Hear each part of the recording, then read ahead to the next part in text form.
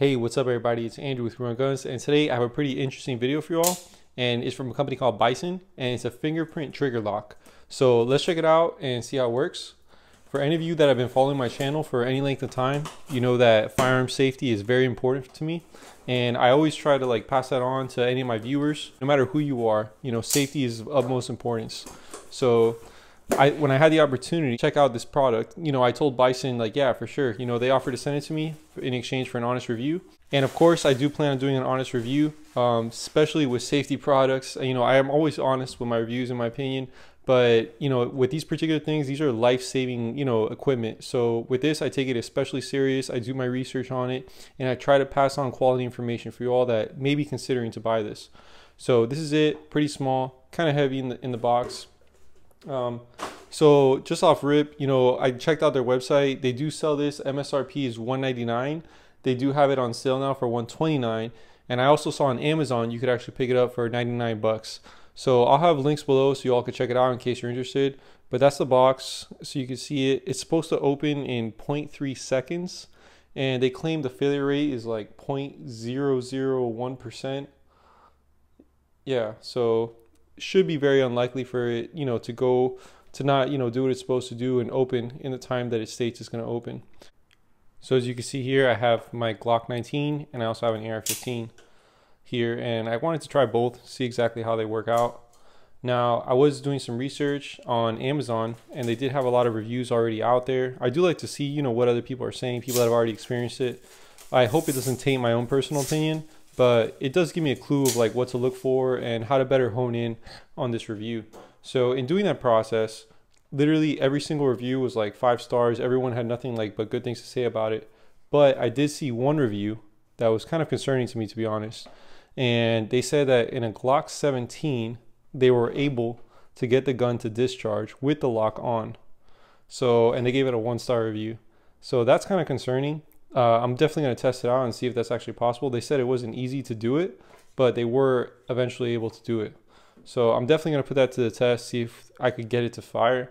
And hopefully it doesn't fire, because, you know, that wouldn't be a good, safe product. But let's check it out and see exactly how this baby works. In case you want some quick specs on it, you know, there it is. Tells you product weight and a little step-by-step of how it actually works and how to set it up. So should be pretty easy. Looks pretty user-friendly. It does have also a key, so as a backup. So if for whatever reason your fingerprint's not working, lost your finger, you know, you still have a backup here.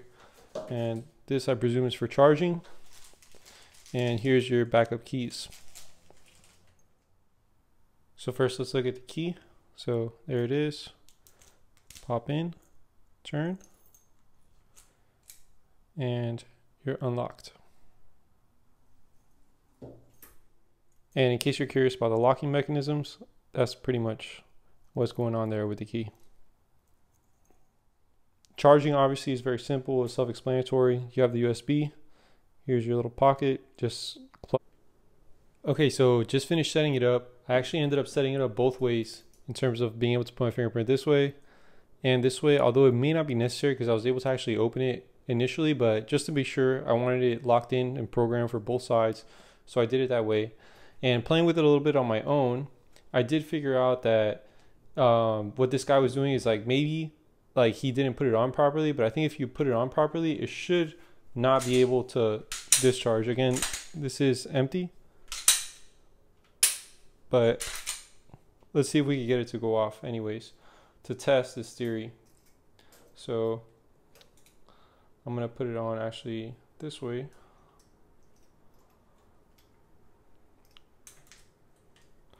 And you can see there's pins under here, and these pins kind of help lock it into place and lock in a particular position. So you can see there. So if I wanted to fire this gun right now, it's already cocked. Obviously it's empty, but if we could just try to get it in, I mean, there's not a whole lot of room there. I don't think you could really fit your finger in there. You can't get that bar in there to discharge the firearm because you don't have enough room to move it. So I think if properly installed, it is a safe product. If obviously you don't put it in properly or you put it in very loose, you know, maybe, but I mean, that's pretty tight. I don't know how you're going to get something in there to discharge the firearm, and you can't move it back. So if I wanted to get this firearm to discharge, I don't know how I'd make it happen because this looks pretty tight in there. Again, you have normal control of your firearm. You can load a magazine, you can do whatever you want, but you're not going to be able to actually discharge a firearm, in my opinion. Now, again, let's check out the fingerprint reader. And honestly, as a backup, I would have the keys not too far away. But let's see. There it is. First shot.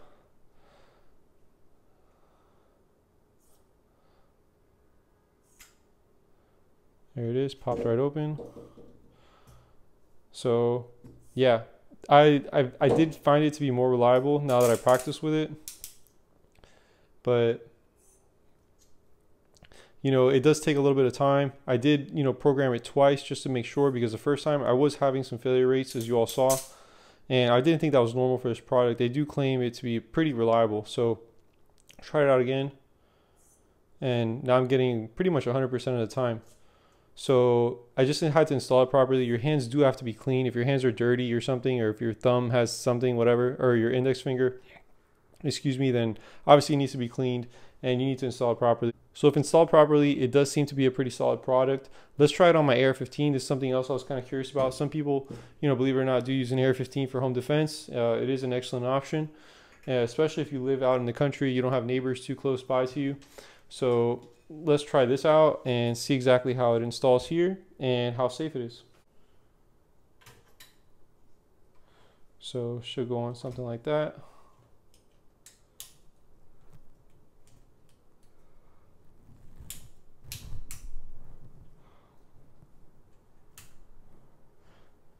Okay, that's about as tight as I could get it on there.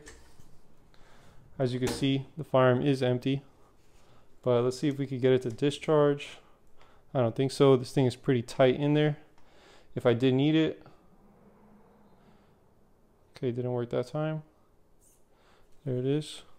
And you should be good to go. So, also as a backup, and if you don't take it off quickly enough, it will lock again. So there it is. So, and also as a backup, obviously you have your keys. I would have these in a safe place that you know where to access them. But this product, surprisingly, is pretty reliable. Obviously it's not 100% of the time for me, but I think it's a matter of like me getting used to like setting it up properly and putting my finger in the right position. But you do see that it's not 100% of the time accurate for me. So let me see, that's pretty tight in there. I would say this gun is pretty safe. I would feel comfortable leaving this around the house. So there it is. Obviously you still have to follow all the safety firearm rules, and don't be an idiot. Don't leave this in front of kids or anything like that. But if it's in a well-secured place, this is just a nice little extra thing you could add on. And there you go. You have access to your firearm pretty quickly. So now that I've familiarized myself with this product, I'm actually going to try it a few times before I give you all my final thoughts. So I'm just going to be running through it and see how many failures and how many successful times I get trying to open it. So it is open. Try it again. And from what I found, it doesn't take more than 3 tries. I know seconds count, when you really need your gun. But that's pretty much my experience with it so far. Let me see again. So maybe I have to get my finger right in the middle. So try one more time. There it is. And ready to go. So I'll continue practicing this a few times. I won't bore you guys with the footage, but I do want to see exactly what the failure rates are. So my concluding thoughts on this product are that it's pretty good, pretty reliable. After testing it a few times off camera, I did kind of get the hang of it, and it did seem to be pretty reliable for me. So I am pretty happy with that. I do get occasional misreads, but for the most part, it does work pretty well. It does appear to be pretty robust. I think the price is very good. If you have kids or you just need to keep the gun, locked at home, I think this is a pretty cool product. It has been pretty reliable for me, but as you saw, I do get occasional hiccups. I haven't had it, malfunction more than 3 times in a row. So usually in less than 3 tries, I am able to get it. So here's another one. And, you know, usually it does come out pretty quickly. There's a second one. Third. Okay, so that's probably like the longest one I've had. And there it is. So not perfect, but it is a pretty cool product. I think it is better than just having, I don't know, a combination or a lock and key, because at least here you have a chance of opening it, you know, with just your fingerprint. You do also have obviously the key feature here. So as a backup, you know, you do have a key. So I think it's pretty good. I wouldn't say it's the end all be all in terms of like 100% reliability, as you just saw there. But in terms of just being another option you have, you know, I think it's pretty good. Again, if it doesn't work, you could always use your key. I'd recommend it, but with a little bit of caution, saying that, you know, don't expect 100% reliability out of it. It is a very cool product, and, you know, it does serve a function for sure. I will probably be using it, especially, you know, if I have kids coming over or whatever it is and I need to keep a gun, you know, readily available. I think it does serve, you know, a good purpose there. So that's pretty much what I think about it. Please like, share, subscribe, and let me know what you all think down below. This has been an honest review, definitely. But hopefully it serves a purpose. And for those of y'all considering to buy it, you know, please don't be discouraged by this video. You know, you have seen, you know, it does, I think, serve still a good purpose. And again, you know, for whatever reason, you know, you could always just use your lock and just, you know, open it this way. So you could have this on your keychain or whatever, and, you know, that's what it is. So thanks for watching. Appreciate the support, and I'll see y'all in the next one. WRG out.